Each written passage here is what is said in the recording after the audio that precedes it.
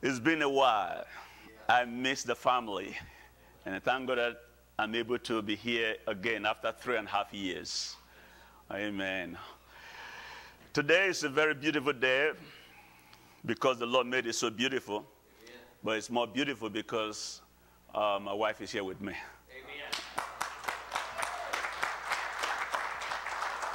Amen. I want to bring my wife to the podium to send a greetings to the house. We are so excited and so blessed that this family made it possible for both of us to travel. You all paid for our flight ticket, and we are so grateful and thankful to you all that you made it happen. We are grateful. We are really grateful. I want you to greet the church. Praise the Lord. Amen. Honestly, I'm very happy to be in your midst today. And I want to say happy Easter to everyone. Yes. Today is Easter Sunday, the resurrection of Jesus Christ. And the Bible told us in the book of Romans chapter 8, verse 11.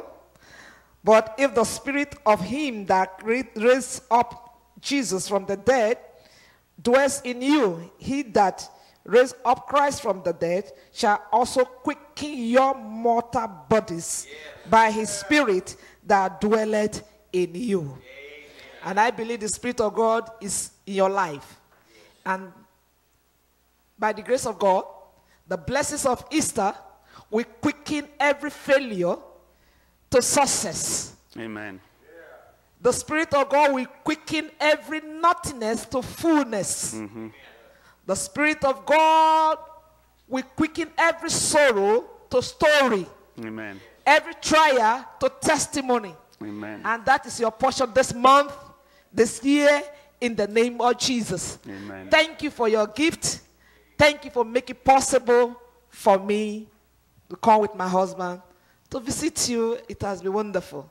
Amen. Thank you so much. I want to say greeting from my kids back home and the church. We love you. We love you. I want to say we really love you. And we appreciate it. God bless you. In Jesus' name. Amen.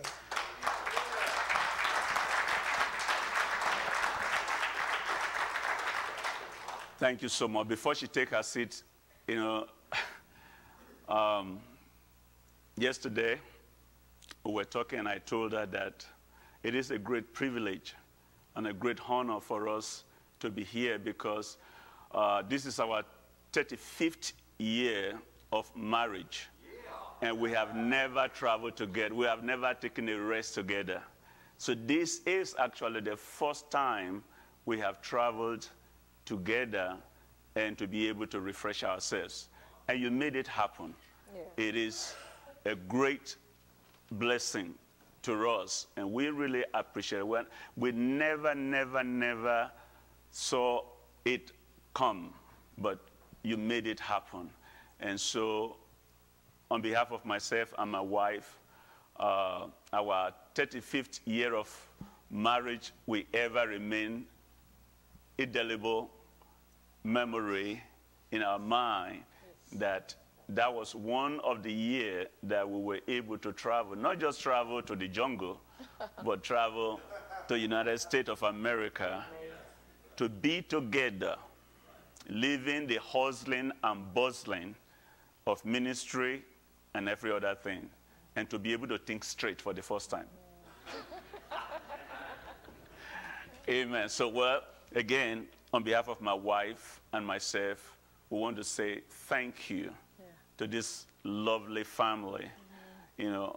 I don't want to be emotional, but, it's really a blessing that myself and my wife are able to spend a month plus together without having to think about the burden of ministry and of care. Thank you. It's refreshing and it's a blessing. And we are forever grateful to you, Pastor, and to all the family that made this happen. May God Almighty bless you all. Amen. Thank you.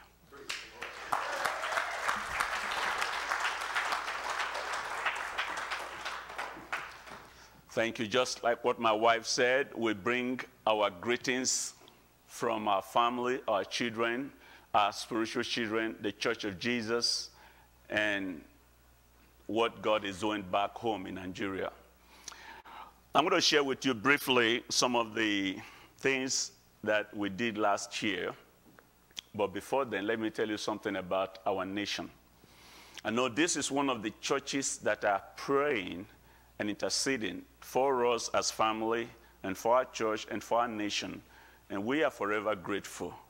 If it has not been the prayer of the saints, I don't think that we will have been here this time.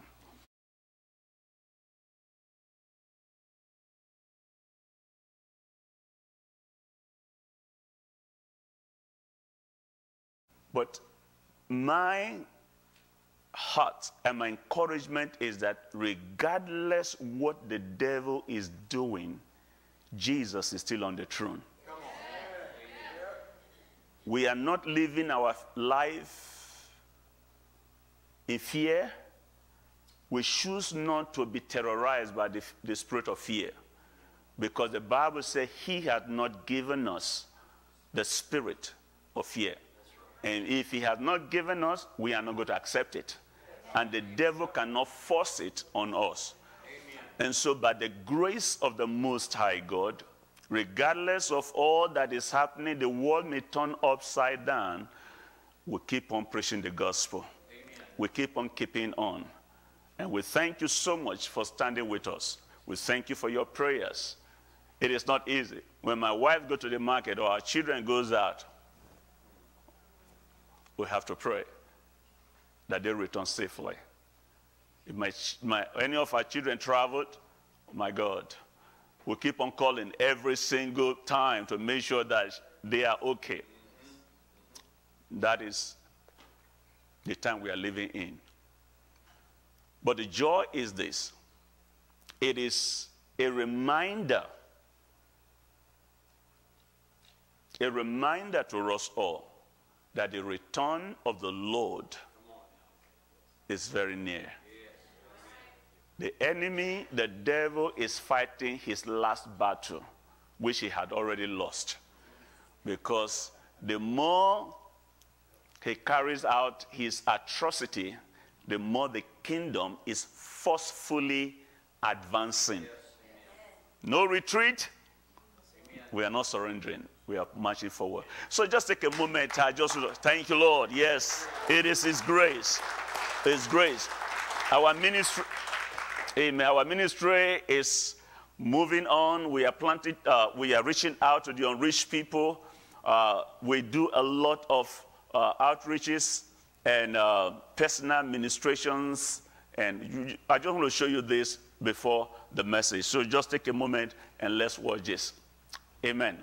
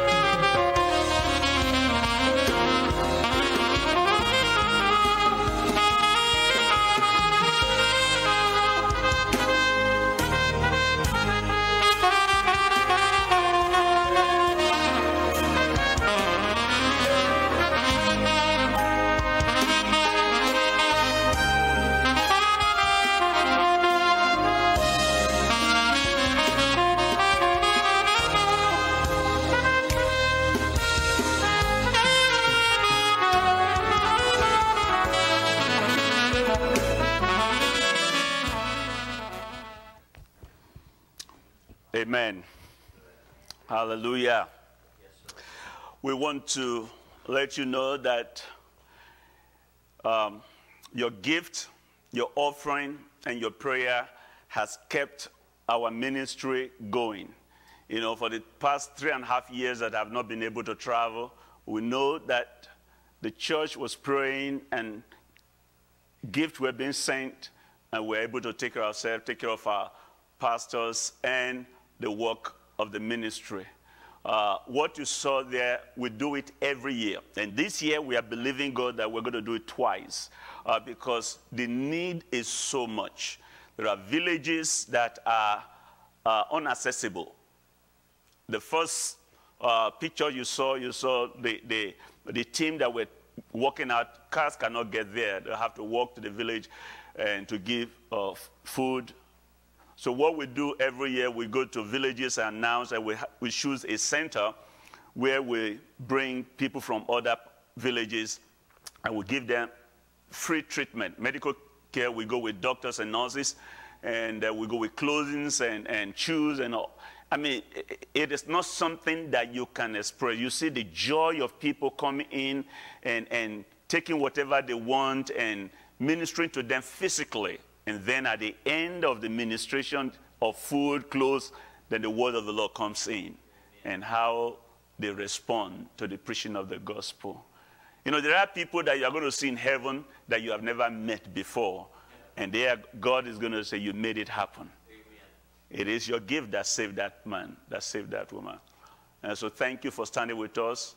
There's still much to be done, and we are believing the harvest is ripe. And the laborers are few, and we are ready to go. Amen. Send us, and we will go. We're trusting God that by next year, we'll have a better government, and maybe pastor will lead some team from the church here to come and visit us. Amen. Come on, don't be afraid now. You can make you can do it. You can. Amen. Praise the Lord. I want to quickly use this opportunity to thank God for the life of the Davis for taking us in and giving us their beautiful, beautiful farm. How do you call it, farmhouse or lake house? You know, what a wonderful place. We must go back to the ministry and to our family. If not for that, we'll have just pitched our tent there. Everything is just there. Thank you so much. Thank you. I appreciate it. Good to see our beautiful mother, Pam, this morning. Good to see you. And I'm looking forward to really spend time with our Papa, who is now celebrating his 100th year. Good, good, good, good, good. God bless you. God really bless you. Bless all the wonderful family in the house. Pastor, you are such a gift to this body and a gift to us and a gift to the nation of Nigeria. You've not been there, but your heart is here. We're just working on how to carry your body to join your heart. Amen. Okay, guys, let's take it easy. This is Easter Sunday. I know that Easter food is waiting for us for lunch. And I have something I need to share with us. It's not really the normal Easter traditional message. But I believe that there is something that you can take out of this message connecting to Easter. The message I want to share this morning is titled, Break Down, to Break Through, and to Break Out. Come on. Yes. Break down, to break through, and to break out. Yeah. This phrase is something that is very interesting, and it's an interesting pattern in the Bible. Jesus Christ break down. When I say break down, I'm not talking about that he lost his mind. He broke down because he was killed. He died. That is breaking down. But he resurrected. That is breakthrough. And number 3, he break out of the tomb. Yeah. Hallelujah. Yeah. Death could not hold him. Amen. Grave could not hold him. And I believe this morning, prophetically, God is speaking to you we are not only celebrating the date or the activity of Easter, God wants us to experience it in our lives. If Jesus Christ break down, which of course many of us we experience breakdown of our health, breakdown of financial situation, breakdown of disappointment, breakdown of relationship, breakdown of our grandkids not living the way we want. There are things that causes not only mental breakdown, it could be psychology, it could be natural, it could be health, it could be marital. It's something that brings us down, whether by the choices we make or by the attack of the enemy. But the point is this, that is not the end of the story. Amen. Just because you came to a chapter in a book that is so bad, you don't close the chapter, you don't close the book, you don't make your decision. That chapter is not the end of the book. That's right. You finish that chapter and you flip the page over, and then you see a different story. Just because you are going through a season of breakdown, it's not the end of your life. There is another season that is called the season of breakthrough. Yes. Jesus never ended being broke down. Oh yeah, the disciples felt bad that we thought that he came to restore the kingdom. But here he is, he's dead. Dying is not the end. He died to conquer death. Amen. He died to raise the banner of victory. Yes. So whatever situation you found yourself today, it's not the end of your life. Come on, right? It's not the end of the story. Right. It is a season. David said, though I walk through the valley of the shadow of death, aren't you glad he didn't say, though I pitch my tent in the valley, I'm just walking through. Amen. I'm not laying there. I'm not sleeping there. I'm not sitting there. I'm not dining there. I'm walking through. Amen. Where is my destination? The mountain. Because every valley has a mountain. Amen. Though I walk through, you may be going through your valley. Hey, that is not the end of story. God wants to turn your story to glory. Yeah. Your message to message. Your trial to triumph. There is still more to life than what we are going through right now. Can somebody say amen? Amen. Good word. Jesus Christ went down, but he came up, and then he came out. You may be down, you are coming up. Amen. And you are coming out. Amen. Come on, somebody say amen. Amen. I did like to use a story, a character in the Bible, and that is the life of Joseph.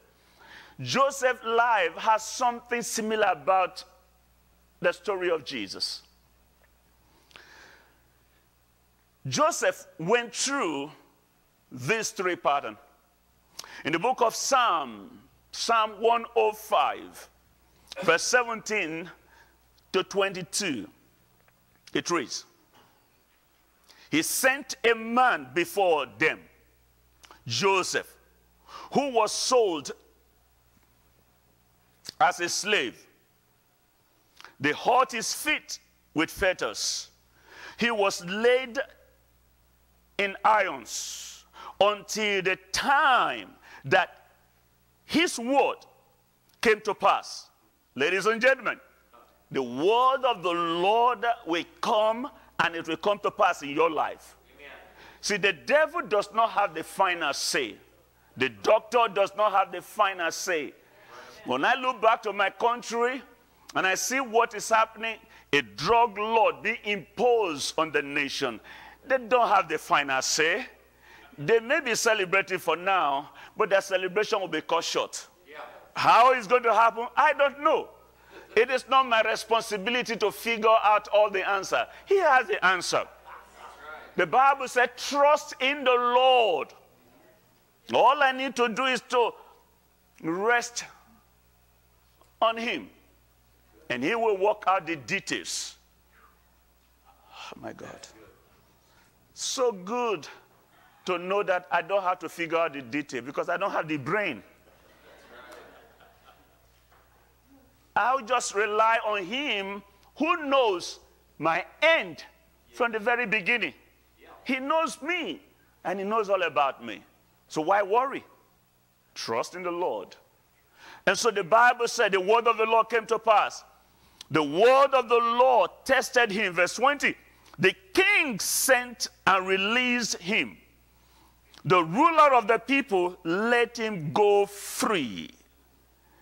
He made him Lord over his heart. Woo! Pharaoh made this man that was a slave yesterday, a prisoner yesterday. If somebody told Joseph that he was going to be a lord while he was in the prison, what will he think? Come on, you are joking. If somebody told him that he's going to be a lord when he was a slave, what do you think he's going to answer? Come on. Listen, he was a slave, but that was not the end of the story.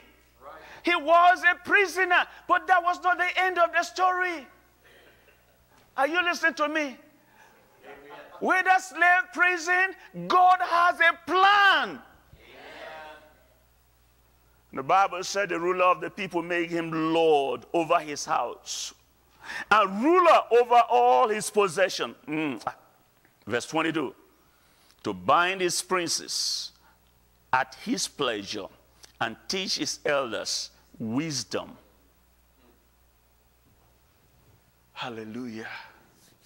Oh God, you are so good. The first thing that Joseph went through was his breakdown. He suffered rejection from his brethren. In Genesis chapter 37, verse 5, the Bible said, now Joseph had a dream, and he told it to his brothers, and they hated him even the more. This is his own brothers. Hated him not because his name was called Joseph. Hated him not because he did something wrong. Hated him because he had a dream. A dream of becoming somebody in the family. In the natural, he should be celebrated. There should be joy. Yes, God is going to raise somebody from among the family to become great. But the Bible said they rejected him. So the first thing that he went through was to suffer rejection. And not only that he was rejected, he was sold into slavery. My God. In verse 28 of Genesis chapter 37, the Bible said the Midianite traders passed by. So the brothers pulled Joseph up out of the pit. They lifted him up and they sold him to the Ishmaelite for 20 shekels of silver. And they took him to Egypt. I just want to paint a picture to you this morning. At this point in time, they've stripped away his coat of many colors. They've taken everything from him. Now, these Ishmaelites are merchants, traders. They buy and sell. And so these guys were coming, and the brothers took their own younger brother and sold him. First of all, I want to think the psychological effect in him. My brother sold me. My own brothers. And number two, Joseph had to be chained so that he would not run away.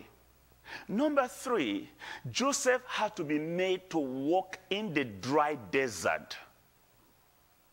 Now, what you need to understand about desert is this. In the daytime, it's extremely hot. And at night, it's extremely cold. So when they travel in the day, Joseph was suffering from scorching sun on his back, his head, and the desert sand on his feet.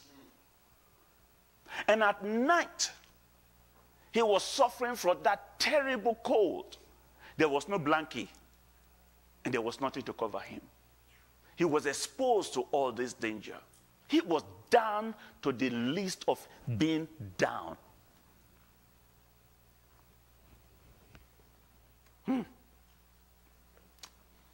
When he got to Egypt, they put him on the auction box. And prospective buyer came to expect him. While Joseph was standing on that auction box as a slave, men saw slave, but God saw somebody that will become somebody tomorrow. Amen. Whatever the devil has pushed you into is not the end of your life. The devil may label you with a name. God has a name better than that for you. Am I talking to somebody here? And eventually, Potiphar came in and bought him. But then Potiphar's wife framed him, lied against him, and he was thrown into the prison. So you see that the story of Joseph, everything was spiraling down, down, down, not getting better but getting bad. But listen to me, God has the final say. Genesis chapter 39 verse 20. Then Joseph's master took him and put him into the prison, a place where the king's prisoner were confined. And he was there in the prison. That is where he found himself. Joseph broke down. He was rejected. He was sold as a slave. He was lied and set up and was thrown into the jail. He broke down. But that's not the end of the story. Number two, Joseph break through. Somebody said breakthrough. Hallelujah. The Bible said in verse 21 of Genesis 39, the Lord was with Joseph and showed him mercy, and he gave him favor in the sight of the keeper of the prison. While Joseph was in prison, God was working behind the scene. He gave a dream to Pharaoh. The magician, the soothsayer, the astrologers could not interpret the dream because the dream is meant for a dreamer who can interpret the dream. And that dreamer is Joseph. And that dreamer is in the prison. Sometimes the devil puts you in a place and he's celebrating, thinking that that is the end of the end of your life. But God is setting you up for something beautiful. The Bible said in Ecclesiastes, he makes all things beautiful in his time. What you are going through may be bad, but good is coming out of it.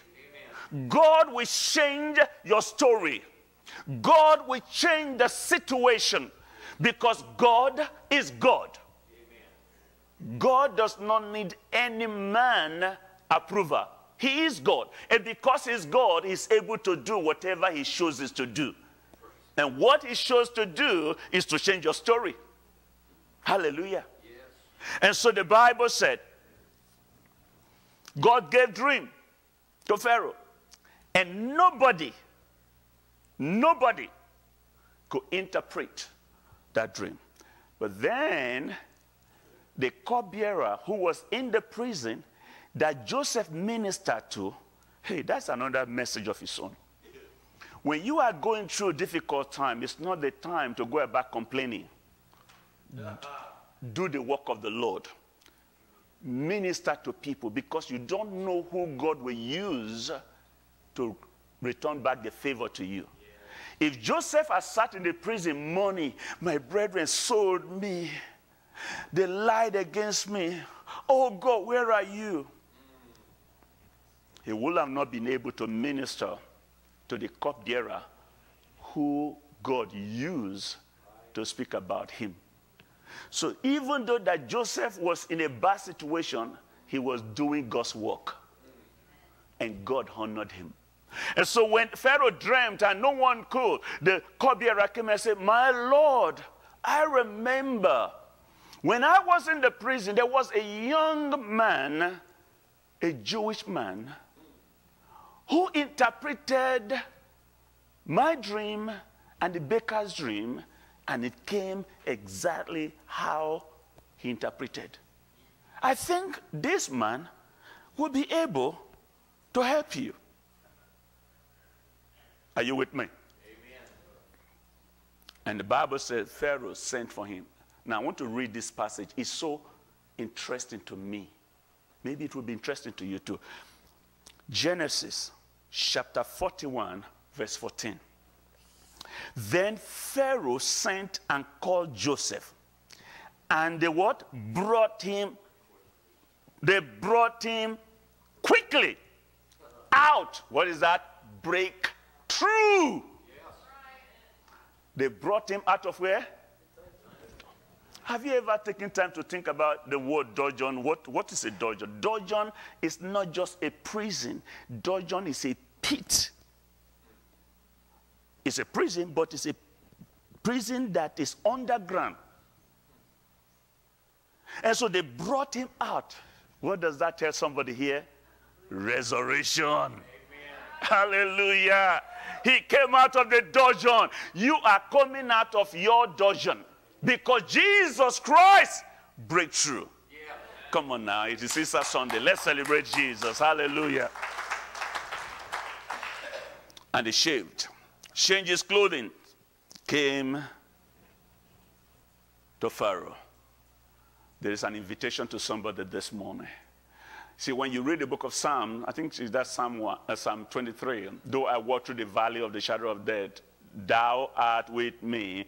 The rod and the staff, they comfort me. What follows? Thou prepare a table. Yes. Amen. Anytime the devil gets you, there is a table of celebration awaiting you. Amen. Yes. He does not have the final say. So Joseph break down by suffering from rejection, by being sold as slave, and then by being betrayed and set up and framed by Potiphar's wife. But Joseph break through as Pharaoh brought him out of the dungeon. But then there is a breakout of Joseph. Pharaoh promoted him in an instant. A prisoner to prominent. From being a prisoner to become Lord, a prime minister, that is a breakout. Breakout of every limitation, breakout of every resistance, breakout everything that the enemy set up against him. And I'm believing God with all of the fiber of my faith that there's somebody in this house that God is breaking you out of every breakdown situation. You are coming out because God has planned this such for your life. On this Easter celebration, it is your celebration also. You are coming out of that mess. You are coming out of that pain. You are coming out of that defeat. You are coming out of that failure, says the Lord. You know, this morning when I was praying, every time when I come in to face God's people, I travail and pray through the night. When I'm praying this morning, one of the messages that God dropped in my heart prophetically is the word restoration. There's somebody in this house. God is restoring you. It's restoring your faith, restoring whatever that you have lost. And I believe you are coming out from that situation. You may be you may have suffered from being break down. You may have experienced so many disappointments. You are breaking through. And you are breaking out. Yeah. Hallelujah. Verse 41, and the Bible said, and Pharaoh said to Joseph, see, I have set you over all the land of Egypt. Joseph was able to save the very family that rejected him. That's right. He became a source of blessing. In verse 46, Joseph was 30 years old when he stood before Pharaoh, king of Egypt. And Joseph went out, break out from the presence of Pharaoh, and went throughout, break through all the land of Egypt. Break down, break through, and break out. And you are going to experience the same today. Just before I close, I want to give you one more story. And that is the story of the Galilean fishermen. Peter and his friend went fishing. And the Bible said they fished all night, break down. They caught nothing. They failed. They came back empty, woefully, nothing. And then here comes Jesus Christ. Say, okay, can I use your boat? So of course, use the boat.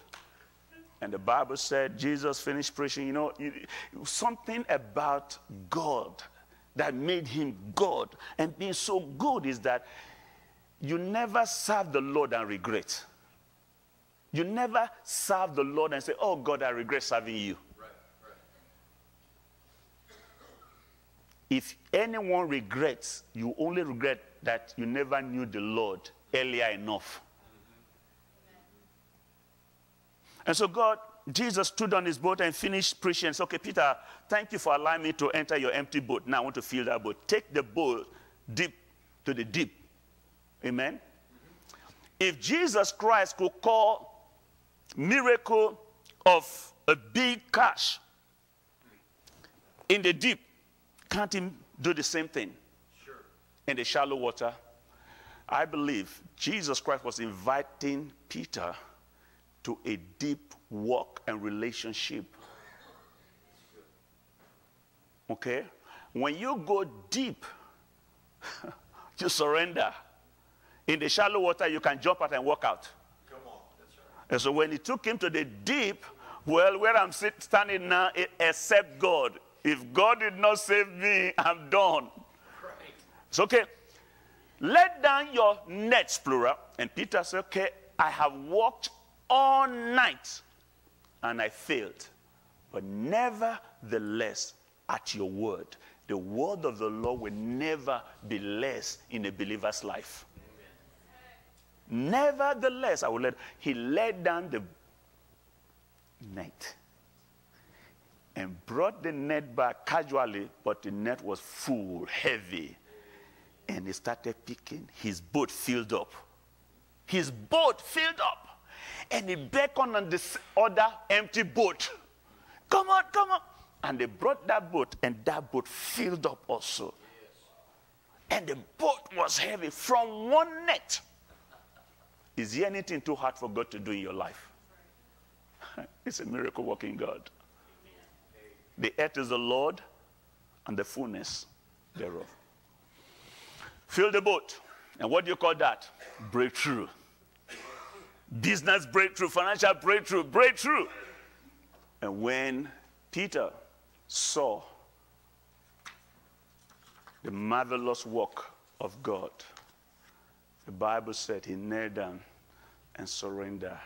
He left the boat and broke out with Jesus. He went out to follow the miracle worker. Now listen, many will sit to celebrate the miracle, but he break out with Jesus. I'd rather be with the miracle worker. My life will always be a miracle every day. You can eat the fish, sell the fish, and be in want again. But if I follow him, I will never be in want. May that be your portion. Break down, break through, and get ready to break out today. God bless you.